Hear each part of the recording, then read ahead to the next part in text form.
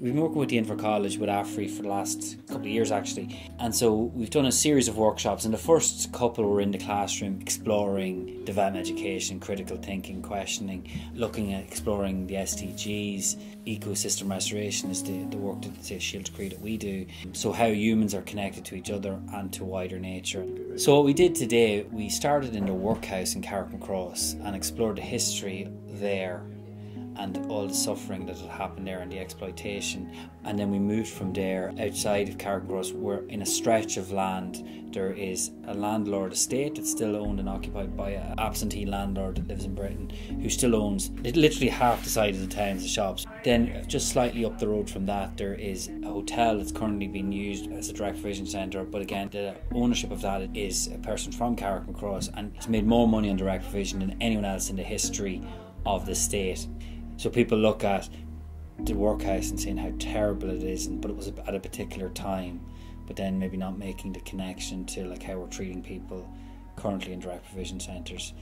And then shortly past that then there's an open pit mine by a French company that are extracting gypsum. Beside that there, a couple of years ago, the land split open, and I was telling the story about a friend of ours whose grandmother lived on the land for 51 years with her whole family, but still caring for her daughter who was in 50s but with Down syndrome and special needs. So, and both of them had to leave after that, and both of their healths deteriorated after that. Living on land for 51 years and then having to be moved from it because of the exploitation of a multinational corporation exploiting the land. So taking it out of the classroom and into the practical example of the community of all these different issues that are present in this area.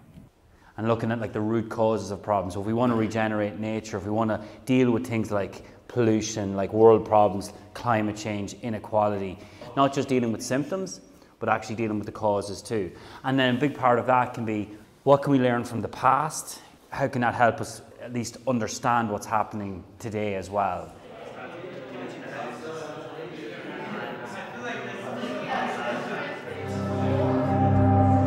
We are scrubbed clean, as if purging us of our sins.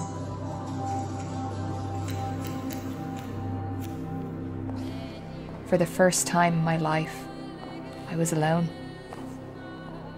And yet people were all around me.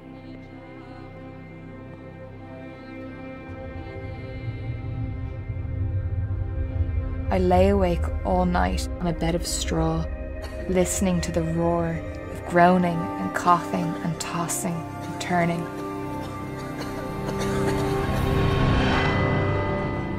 The bell rung at 6 a.m. every morning. The workhouse was built for 500, but housed nearly 2,000 by then. The kitchen could barely cope with the numbers. We ate our pitiful breakfast of stirabout in strict silence.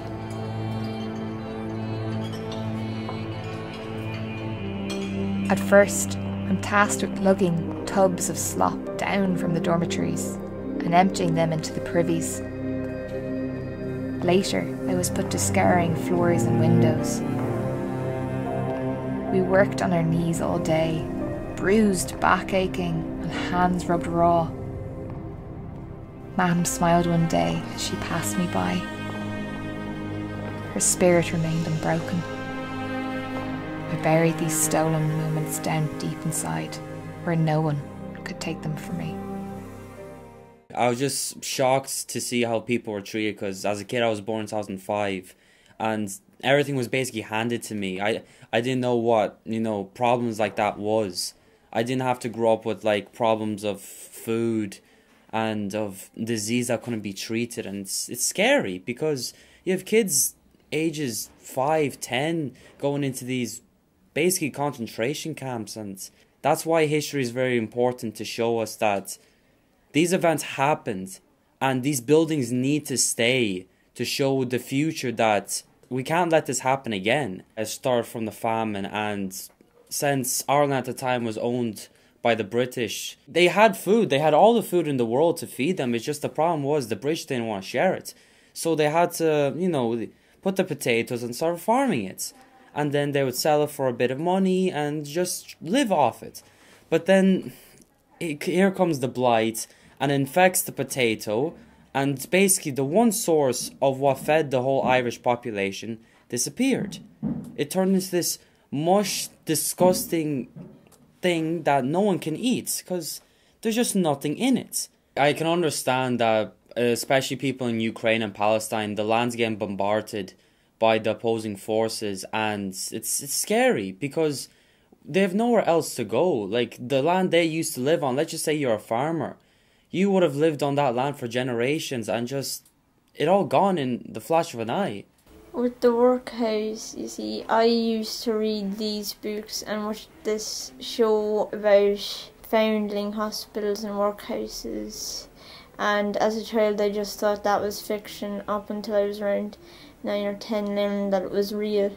I remember when I was in 4th class going to the Dundalk one and walking around thinking like my ancestors could have been there from either side of the family and how they felt.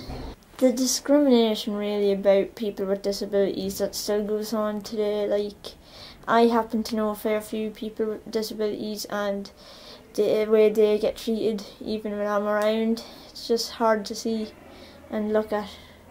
In each of those cases you have the few making a lot of money off the many, so like whether it's the workhouse, it's the landlords, whether it's the direct provision centre, it's private landlords, or whether it's the mine, it's multinational companies too. So again, these seemingly disconnected topics and issues, how all these issues are interconnected too, and actually we need to ask better questions.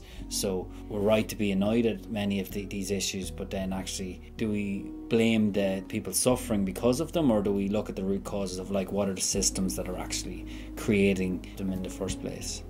We should all work together to achieve the same goal, because take the war in Ukraine for example.